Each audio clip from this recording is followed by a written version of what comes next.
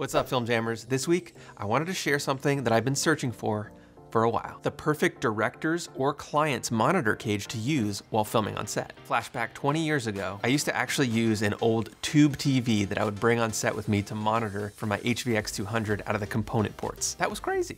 But now there are so many portable options that you can literally handhold when you're filming on set. So let's compare a few of these director's monitor cages to see who's the queen bee.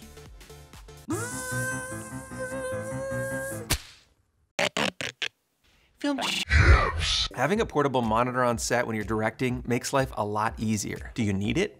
Maybe not, but once you have that little portable monitor, especially a wireless one, you don't want to go back to staring over the AC's shoulder to see the footage. Once you get a taste of that sweet honeysuckle, you don't want to go back to that salty snail juice. So for a while, I was using this Marshall 9-inch monitor. It was a great monitor, had nice colors, but it was a bit large and a bit outdated in its features. Now this monitor was too large for most cages, but what I could do is attach it to the top of a light stand using the 1/4-20 screw on the bottom of it. Or at least I used to be able to until somebody broke the 1/4-20 screw. Now this monitor does have the option to put a V-mount battery plate on the back, which is nice, but its execution is just a little bit, well, janky. I like that this monitor has a lot of screen real estate, being 9 inches, but it also makes it just a bit too big for hand holding and to use as a director monitor. So I did use this Marshall monitor set up on a light stand for about 4 or 5 years, and it worked.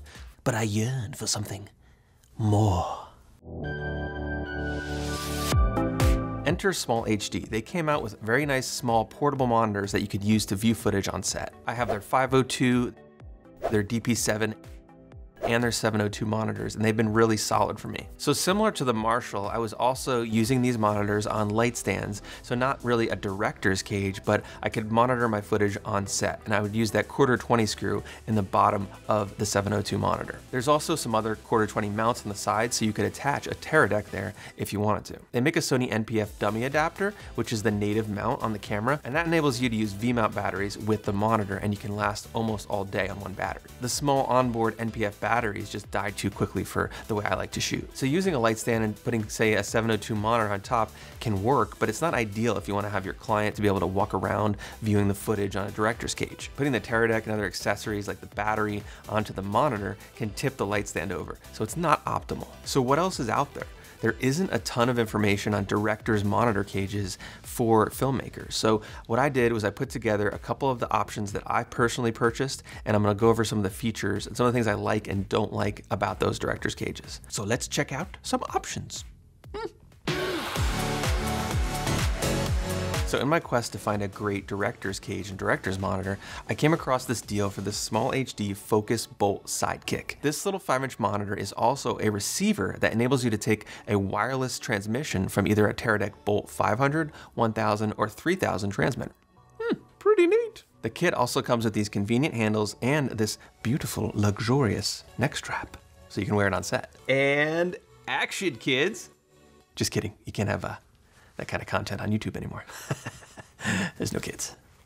It runs on just one battery and it's very lightweight, which I like. When I have jobs where my clients are there and they need to see the footage, I like to give this to them because they can take it and be separated from the rest of the crew and still see what's going on, and they love that. And for their happiness alone makes this a worthy investment. Yes. The extreme lightweight and size of this SmallHD Teradek Bolt Sidekick is one of the things I really like about it, as I tend to take it on shoots more often than not because it's so convenient and so small I can literally put it in the camera bag. Just take out my 2 sticks of bubble gum and bloop. And it's really nice to not have to hook up another Teradek, as it's all integrated into this veritable tiny package. So overall, the SmallHD Focus Bolt Sidekick is a nice option if you're already using Teradek devices. The downsides are it doesn't have any SDI inputs or HDMI inputs except for a little micro HDMI down there, but it's missing full-size outputs and inputs as well on the monitor. It's really meant to be used specifically as a wireless Teradek receiver and not necessarily a fully functional monitor on set. So it's not really as versatile as some other monitors on the market, so definitely keep that in mind. This little guy retails for about $2,000 and it's often on sale for around $1,250 or $1,500. The price of love.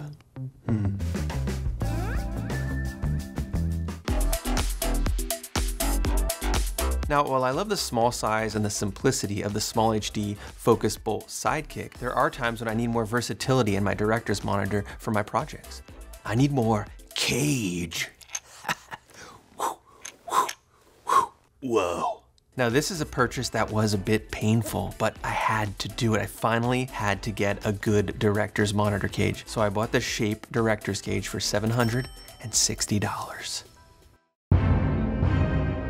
Now, rewinding a little bit, I had actually bought the wooden camera cage V2, and I really thought that that was gonna be my cage, but it just had so many different screws to attach and so many little pieces, and when I finally put it together, it kind of bent, and it just, for me, didn't work great. And that was $300. It wasn't cheap. So I made the wooden cage work for me for a couple of years, but I finally decided to move on to something more sturdy for my larger projects. So I laid down more than 700 clams, and I bought the Shape director's cage. And I have to say, from the first minute that I opened this thing, I knew that I had made the right choice. After using so many less than ideal options that I felt like I was always compromising, this was exactly what I'd been looking for. It was like I had been eating Waffle House pancakes my entire life, and then Patrick Swayze lifted me up in a cloud of fluffy banana pancakes up in heaven.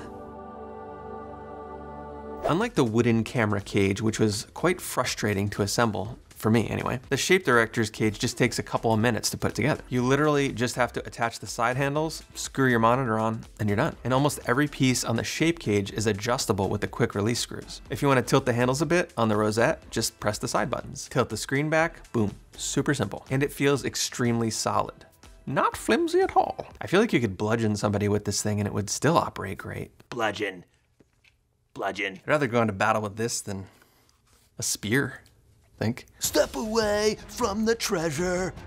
National treasure, that is. I'm Nick Cage, and I approve this message. This is a great cage. And then you could be like, that was a nice fight scene. Good choreography. Now, most of the time I'm putting my SmallHD 702 monitor onto the Shape cage because I like the flexibility of this monitor. It has both SDI inputs and outputs, and it also has HDMI ins and outs. So I can run a Teradek into this monitor, and I can also loop out of this monitor. And the Shape cage has a delightful cheese plate for attaching your Teradek and other wireless accessories. It's pretty extremely, amazingly well thought out. The Shape cage also has a V-mount plate integrated into the unit, which is another reason for the higher cost. The wooden camera cage, for example, does not have that V-mount plate integrated into the device. And what might be my personal favorite feature of this cage is this little cushion on the bottom removes to reveal A secret stash of blood diamonds. or a baby pin receptor to attach it to a C-stand. Also pretty cool. What a happy little device.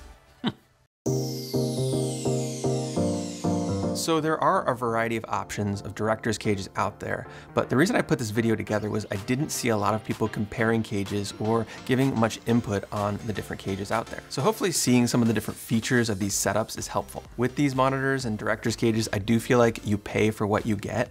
The Shape cage is almost double the cost of the wooden camera cage, but to me, you're paying for a lot of that sturdier build quality, the V-mount plate that's integrated into the unit, and just the really well thought out design on the Shape cage. It's really worth it to have that sturdiness and peace of mind when I'm filming on some of my larger shoots, and I don't want to worry about the cage not performing or not having the features I need for those types of shoots. I would buy it again and marry it if I could. And if you don't need the full cage and the flexibility of the Shape cage, I would recommend going for the SmallHD Focus Bolt. It's a great option, especially if you're already invested into the Teradek ecosystem. So you're basically getting another Teradek receiver with the monitor integrated and the handles and the cage setup for less than the cost of just a Teradek receiver alone. So it's definitely something to consider. And if you just want to screw one of your monitors onto a light stand, throw a bag of batteries on the side, that can work too. I definitely would recommend experimenting a little bit with some monitor setups and different cages and see what works best for you and your shooting style. All right, well, let me know if there's another director's or client monitor cage out there that you love, maybe that I missed. All of the director's cages and monitors in this video are systems that we personally own. So I hope that our personal experience using them was helpful in your search to find a director's monitor that works for you. I'm Christian with Film Jams. Make sure to like and subscribe for new videos every Tuesday and Friday.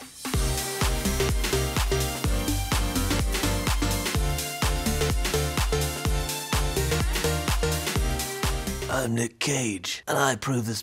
No. I'm Nick Cage. It's not British. That was a really bad Nicolas Cage impression. But once you get that little boy around your neck, no. Jay, can I bludgeon you with this?